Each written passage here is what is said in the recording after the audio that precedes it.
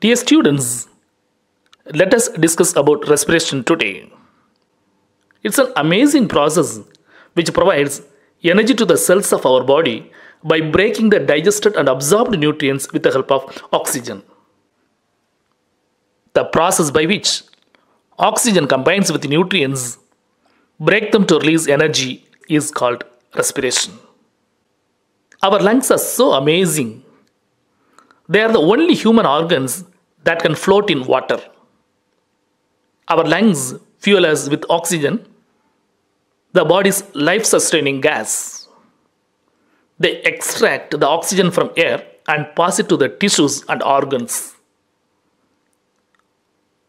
Oxygen drives the process of respiration, which provides energy to the cells. Since the lungs process air, they are the only internal organs that are constantly exposed to the external environment.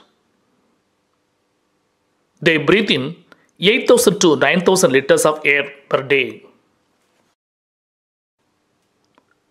Do you know the relation between our lungs and the tennis court? There are 600 millions of alveoli in our lungs. If the alveolar surface were spread out, it would cover the area of a tennis court. Our lungs have such a large surface area in order to supply oxygen to our body at the speed of 160 liters per hour. They remove 70% of toxins from our body while breathing.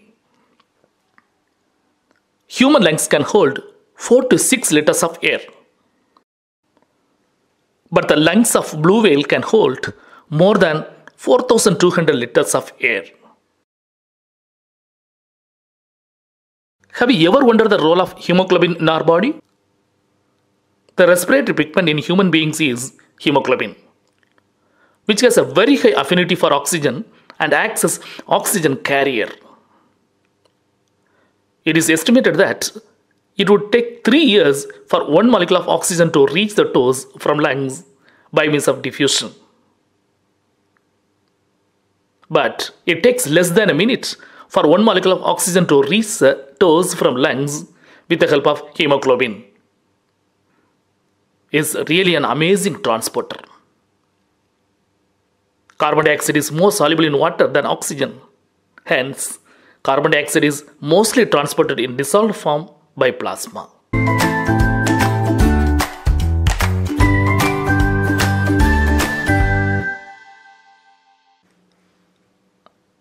Respiration involves two major types: aerobic respiration and anaerobic respiration. Aerobic respiration takes place in higher plants and higher animals. Anaerobic respiration takes place in yeast is called alcoholic fermentation. Anaerobic respiration, which takes place in human muscle cells, is called lactic acid fermentation. Now let us discuss the difference between aerobic and anaerobic respirations. Aerobic respiration occurs in the presence of oxygen. Anaerobic respiration occurs in the absence of oxygen. In aerobic respiration, glucose is completely oxidized. In anaerobic respiration, glucose is incompletely oxidized. In aerobic respiration, the end products are carbon dioxide, water, and energy. In anaerobic respiration, the end products are ethanol or lactic acid, carbon dioxide, and energy. In aerobic respiration, huge amount of energy is produced, that is 38 ATP molecules. In anaerobic respiration, less amount of energy is produced, that is 2 ATP molecules. Aerobic respiration takes place in cytoplasm and mitochondria. Anaerobic respiration takes place only in cytoplasm. Organisms and their breathing organs. Plants use stomata as their breathing organs. Insects use trachea as their breathing organs. Fishes use gills as their breathing organs. Frogs use skin and lungs as their breathing organs. Reptiles, birds and mammals use lungs as their breathing organs.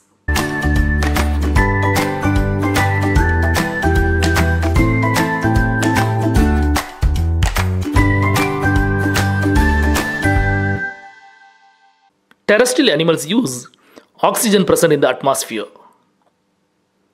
Aquatic animals use the oxygen dissolved in water. The rate of breathing in aquatic organisms is much faster than that of terrestrial organisms, since the amount of dissolved oxygen is fairly low compared to the amount of oxygen present in the air. Fishes take in water through their mouths and pass it to the gills, where the dissolved oxygen is taken up by the blood. Salient features of respiratory organs. The respiratory organs have a structure which provides large surface area for exchange of gases. The surface of respiratory organs is very thin and delicate to facilitate easy diffusion of gases. In order to protect, these organs are placed within the body. Respiration in plants. The direction of diffusion depends upon the environmental conditions and the requirement of the plant. At night, carbon dioxide elimination is a major exchange process as there is no photosynthesis. During the day, carbon dioxide released during respiration is used for photosynthesis. Hence, there is no release of carbon dioxide. Instead, oxygen release is a major event. I hope you had a joyful learning and enjoyed watching this video. Thank you. God bless you.